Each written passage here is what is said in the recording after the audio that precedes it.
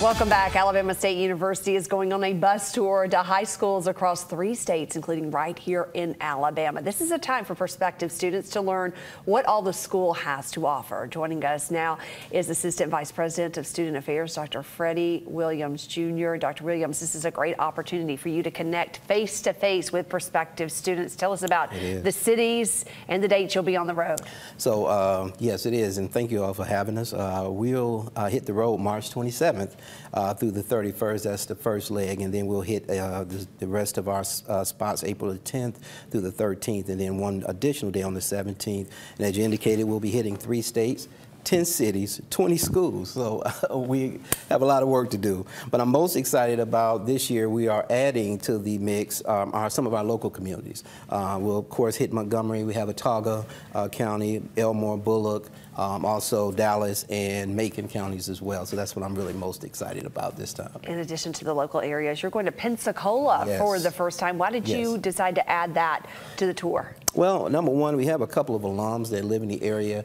They've been begging us to come, so we want to make sure that we are good stewards and to do that. But also because we want to open Alabama State University to our broader communities throughout, of course, Georgia as well. But Pensacola is new for us, and we are really looking forward. We had 3 stops in Pensacola, so they really want to see us. A lot of these students may not have the opportunity to make it to your campus. This is like you bringing the campus to them. Why is this tour important for Alabama State University? Well, it's important just because of what you just said.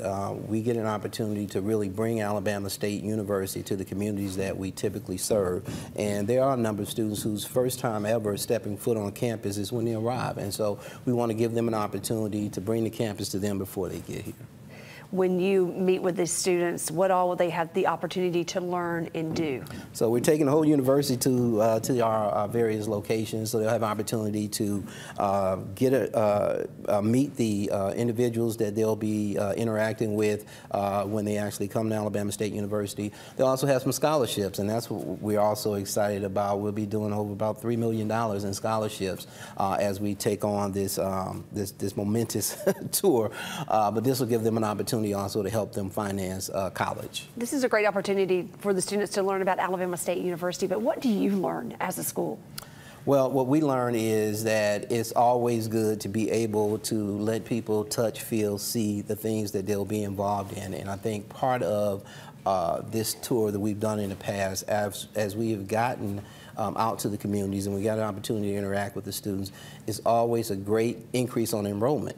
Because just to be in the mix and for them to see that you cared enough to come to their communities is always good for enrollment. It's a great way to spread the information about what is happening at Alabama State University, because a lot of people don't know all the good things you have going on at your campus. Yes, and we do have a lot, and I'm so proud of Dr. Ross and the job that he's doing, and I'm so glad that he's blessing this event so that we can continue to spread the good news about Alabama State University.